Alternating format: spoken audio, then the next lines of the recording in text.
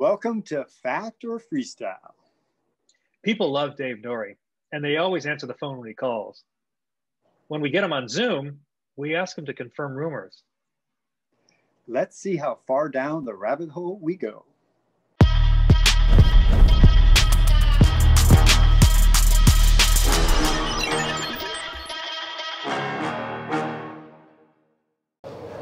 James McGraw is an over-wanter or Pedro Mello is an under-wanter? Which is more true? I want to know so much more about Pedro because I'm obsessed with his death tracks. So I don't even know if that's true, but I'm going to say it just because I want to know more about Pedro. Well, that's kind of the point, is that he's a little bit of he's underground, a little bit underground. Yes. Okay, Joe Johnson has ants in his pants when he invented the Vertail whip, or Craig Campbell drowned the ants in his pants when he did a 540 off the barge in Austin, Texas. You know, the whole ants in the pants thing to me seems like it's all freestyle, but I feel like I saw Joe Johnson on the episode say that was like a legit thing, ants in his pants. So I'm gonna go with Joe Johnson, ants in his pants over Craig Campbell. Okay. So Brian Blyther named his first flatland trick the Drano, or Jose Yanez is planning to take out his vendetta at Baldy Pipe. Now, Brian Blyther, I heard of him before, so I'm just gonna I was born well after you guys. Yeah, that's why I know. This is really going at it, so it's really funny to ask me these questions. Yeah, but just because I know that Brian Blyther is like a real person, I'm gonna go. You're gonna go with that. Yeah. Okay, sounds good. Matt Wilhelm was a member of the South Side Chicago gang, or Terry Adams created the Katrina in order to land a liquor license or liquor sponsor for Voodoo Jam that would replace New Orleans drink, official drink. Both untrue, but maybe Matt with the Chicago gang. Really? Okay. Yeah, but fun fact about Chicago gang, my dad, my real dad, he passed away when I was 12, but he was actually in a gang in South Side of Chicago. No kidding. The Gaylords. If you look up the Gaylords. If you look up the Gaylords South Side of Chicago, my dad's in every photo. Yeah, you'll see it like a lookalike. I mean, whoa. Yeah. Okay, good bit of, that's the kind of thing that comes out of these shows when we ask these questions. Okay, Robert Riley has beard extensions, or Robert Riley is Fred Gates' assistant that has to hear all the Sponsor Me pitches every Sunday morning. Who are these Sponsor Me pitches from? Well, they're anybody that's trying to get reclamation. I know. I'm going with, as you said, where I can get beard extensions. So I'm going with the beard. Oh, you're going, because you obviously are maybe a candidate. You need to, okay. Beards, And you? Longer one. I think he has to go through Sponsor Me submissions. Yeah, I can totally see him do that. Fred's like, hey, I got these bunch of DMs or emails or friend requests, who knows. Joe Sickman is an over joker, or I don't even need to hear the second part. Or Dave Nourie is an over stoker. It's got to be Joe. It's gotta be Joe. Joe, this is like anonymous, hands down. Yeah. But you just take the cake in this department. Rick Allison is an over open booker, or Brett Downs is an over name dropper. Brett Downs is an over name dropper. Oh, he's right over there. Jim, just hand over there just for a second. Just get him. Hey Brett, how's dinner, Brett? Hey Brett. Brett. How's dinner? Oh no, you didn't have to get up. I just wanted to know how's dinner. Dinner's fantastic. Okay, good. Full on meal, but they gave us no utensils. But I got a little styrofoam container of corn, and it was marked with a K on the lid, so for corn. So that's Of course, because Kay and Kevin Jones. Nice. Ron Wilkerson is an over hyper, or Brian Blyther is an over drifter. Brian Blyther is an over drifter. I think that I'm not even gonna try to make up an explanation. Okay. But I just feel in my gut that he is a police officer, and the story I know is that when he got training, and you basically have to try to catch, you're basically in a car, and you have to catch the car ahead of you, and he always would catch him. So they're like, look, Brian, you're going to be the driver, and they're going to try to catch you because he was such a good driver, right? But the other thing is that Wilkerson is also pretty good at hyping things. Yeah. Like, so that's kind of why it's a touch one. But you're going to go with Brian. Ed Jody is an over-grinner, or Dax Wellford is an over-dater. Well, you've got first-hand knowledge on Exactly, on 50% of this. Well, I had never thought of Ed as being an over-grinner, but no, you know what? He has a good smile, so I'm going to go with Ed. I'm going to go with Ed. You're going to go with Ed. And Art? Yeah, well, I don't know. I don't know that you can really smile too much. Okay, JF is an over-pumper, or Bill Nitsky is an over-shower. This is, again, these are very, very difficult to decide each way. Gosh, Bill has been doing shows for over 30 years. Like, how many shows has Bill? Exactly. How many people Hundreds. have seen Thousands. Bill do Exactly. his stunts. Thousands of people. Yeah. All over the country. I mean, he invented one of the most iconic, really Flatland, but beyond Flatland BMX tricks of all time now. You know, with the Whopper, you know, tail whip, bunny hop tail whip. You know, I'm still probably going to have to go with JF as an over pumper, but I love JF. He was just at my house. You had to go all through that and then still go. I know. Yellow is an over slammer, or Ruben Castillo is an overflower. I just rode with Ruben just at the old school reunion, and man, the guy still's got the flow. Not to sway. I'm not trying to sway. I'm just. No, well, from what I saw today, I saw a lot of slamming. I think Yellow is an over slammer. You think Yellow's an over slammer? Okay. He could ride a dyno slammer. He could bring the slammer back. Like, kids would just, we're talking about how to build. He could be the spokesperson for the dyno slammer. Like ladies and gentlemen. It could be the model. Ladies and gentlemen, Mr. Yellow, come on out. Yellow dyno slammer. I see it already. Come and get your yellow dyno slammer. Your 2022 yellow dyno slammer. Yeah. All right, we see where the direction of this is going. Yeah. Thank you for that. Okay, Brian Huffman is an over-denier, or that's really Todd timely. Cotter is an over-yeser. Now, I'll say the same thing I said to Brian, like, you know, you're in this one, so, you know, do your best to be as honest and as non-biased as possible. But I'm probably an over-yeser. I'm probably going to say I'm an over-yeser. I do say yes probably too much, but I can work on that. Terry Adams is an under-wrencher, or Matt Wilhelm is an over-glover? I'm gonna say Matt's an over-glover. You wanna know why? Because he puts on a tape glove before he even puts on a real glove over the tape glove that he puts on every one of his fingers.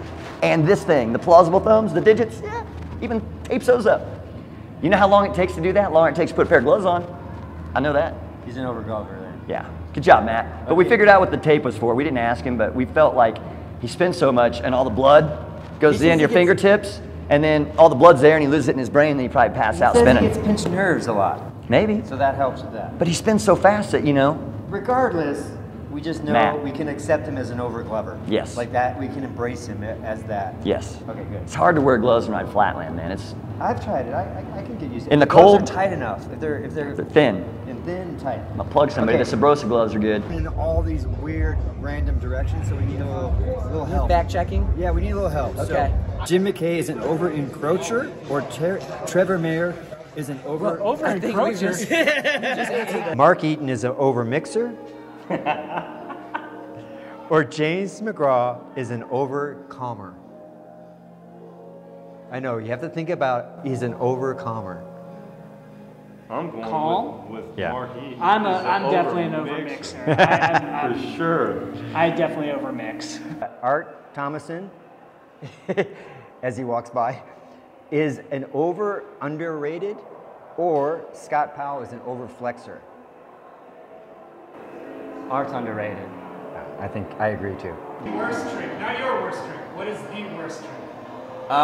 Worst trick, cross-handed steamroller just for fun. Yeah, cross-handed steamroller. Do you do cross-handed steamrollers? I have the ability to do them. No, that's not the ability. Do you do them? In secret. In secret, only in the sun, only during dusk. During dusk. Yeah. I'm all right. Thank you so much. Thank you, All guys. right, go rip it up for us. All right. All right. Okay, now just a few words because Joe Sickman needs to get on the plywood hoods and Brett Downs we have to pitch him. So just say to the camera, as if Brett's watching it, the qualities that you have that you think Joe Sickman has to be on the plywood hoods. But for Joe to be on the plywood hoods, yeah. He's a good break dancer. And breakdancing. He was obviously in Dorkin 5. We all know that. And he was in, I think he was in Dorkin 6. Was he? Yeah. So, okay. Then he factor freestyle, I don't know. Okay. So he should definitely be a plywood hood. No doubt. All right. Cool. Thanks for your time. All right. Congratulations. Thanks. You killed it. You know he's dedicated to the people that he likes to joke with, and that's probably his #1 tactic in getting in your brain system. And outside of that, he's got his own place to ride.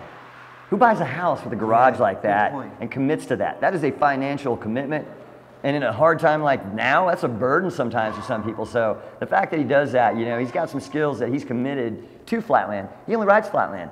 If you guys ever see Joe's bike get this high off the ground, it's because he's jumping out of a trick usually and it's bouncing. Yeah. For Joe, he's committed to Flatland. I think that's one of the key ingredients for any hood. You watch the guys that are a hood, nowadays, any of the hoods, they still ride. Almost every one of them. I don't know one that doesn't ride. So, Joe, just Brett, keep doing. you're talking to Brett. Well, I'm talking to Brett, but I'm telling Joe to keep good. up what you're doing, man. And you know what? There's never going to be a chance that you're ever going to be a plywood hood. No, you can't say that. Cut that out. We're trying. Come on, these are clips we're going to use for later on. You know I'm going to get my stuff in here. Listen, Joe, all fun aside, there is a chance. I don't know what percentage of a chance, but there's a chance that you could be a plywood hood someday. But it's up to Brett Downs. Brett, what do you think? Brett, I'd say Joe is definitely a hard worker on and off the bike, and he brings originality. And I like to say, with our sport and any other sport that takes a lot of time and practice, we only see the highlight reels. We never see the blood, sweat, and tears. And I know Joe has a lot of crashes and injuries that come with all of his originality. So I think, like they say, originality is a must whenever I bust, and that's Joe. So what do you know of qualities that Mr. Sickman brings to our community, to BMX, to entertainment, creativity? I completely agree with that. There's no... And he's really good at pushing buttons. Yes. And he's really good at pushing buttons. And I'm helping him understand the value of that button and know, you know, maybe we should back off or tune it down. Okay, creativity. You know, Brett's a tough cookie to crack. And you two are like, you know. It's kind of like if he moved to York right now, like that'd be a really bold statement. Oh. To go there. So your pitch is. So your pitch to Brett is, Joe. Just for a good part of the summer. So here's how you do it. Okay. Joe. You move to York and you don't tell anybody, and you just start riding at all the places. Every time by yourself until somebody sees you at the place. And they're like, Joe, what are you doing here? Oh, well, what? I live like 2 Yeah, blocks. I've been here like I live like right over here. I love this place. And like, don't tell anyone. Don't tell and then anyone. The word will get to Brett. Brett, we saw Well, Joe. No, Kevin will come out. Kevin will just come out because. Oh, that's it. Because he'll have been there enough. Yes. That'll draw Kevin He's out. not there for the wrong reasons. He's there for the right reasons. Ah, that's beautiful. That right there will get Kevin out for sure. All right. He'll be like, "There's a guy there riding every day." What? I'm there. Yeah. What I would like to do is to see if we could maybe get a little time machine and get him back, like to Mount Rose. Yeah, in the early '90s. And enjoy the goop. Right, because then he'll just be naturally right he'll just naturally be integrated in. And then it would have been. But that's risky because that could change the whole. That could send it in another wormhole or open up. Right, that's a risky. You wouldn't even have to. You didn't have to ask. You just moved there and you rode, and then you just like it was an auto induct. Auto induct. Oh man, Joe, did you hear that? Auto induct. I don't think we've ever heard that terminology yet. That's that too, you're closer and closer. That alone just Brett's like he's just right. He's almost like it's almost like Kevin's. Yeah, it's almost like it's like a chess move, right? Yes. Yeah. Because he gets slid over. He gets slid over. Kevin just Pawn comes into the picture, pawns out of the way, Yep. and the kingpin just comes right up. And then it don't even matter. Yeah. Great. Kevin might answer your phone call. Like he might call him, and Kevin be like, "Hey, what's up?" Like. I'm at the spot. I mean, you won't hear the birds in the background. I'm at the spot. Let's do this. You might get an answer, but you might.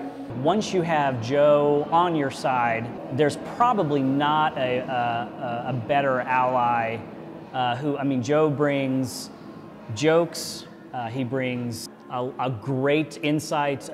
Joe is kind of a genius, Joe is a genius, so he brings this this whole back. A lot of folks don't even know that Joe is like this, I won't say the company name, but he is a consultant. And if you find him on LinkedIn, you will be very impressed at the articles that he's had hands in producing and creating, and his leads teams that are out front of certain types of technology. And Joe's had a very strong career in the technical world. Dude is brilliant. A lot of people just see him as a jokester, which he has that. He has that quality. He's mastered it in many ways. He's mastered the jokes. Account, so maybe we just have to send Brett. Maybe, yeah, you could check that the LinkedIn. You would be impressed, Brett. You would really you would love his LinkedIn account.